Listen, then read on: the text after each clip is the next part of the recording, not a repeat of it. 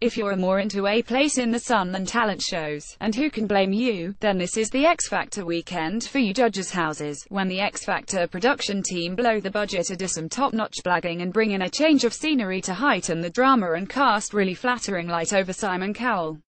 Tonight, it was the turn of Nicole Scherzinger and Sharon Osbourne to chop their categories from 6 to 3 acts tomorrow, while C. Lewis Walsh and Simon do the same. We're all going on a summer holiday, hooray for judges' houses, generally the best bit of X Factor, with all but false jeopardy and false intimacy and, well, false houses. Actually, spoiler alert, Nicole Scherzinger doesn't actually live on a South African safari trail. This time, there's an unexpected guest, Sam Black, who didn't even make it to the 6-chair challenge but has nonetheless been roped in by Lewis Walsh to replace Anthony Russell, who's left the show for personal reasons. Those reasons may have something to do with drugs, according to reports in the tabloids.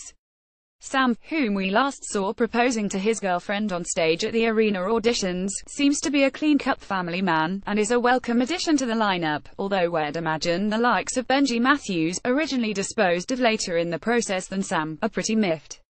There's always the wild card round though, right? Thumbs up for Stormzy. Decent guest judges can make all the difference to judges' houses. It's very obvious when there's absolutely no chemistry between them and their supposed showbiz pals, and they've merely come along for the ride because they've got a new single out.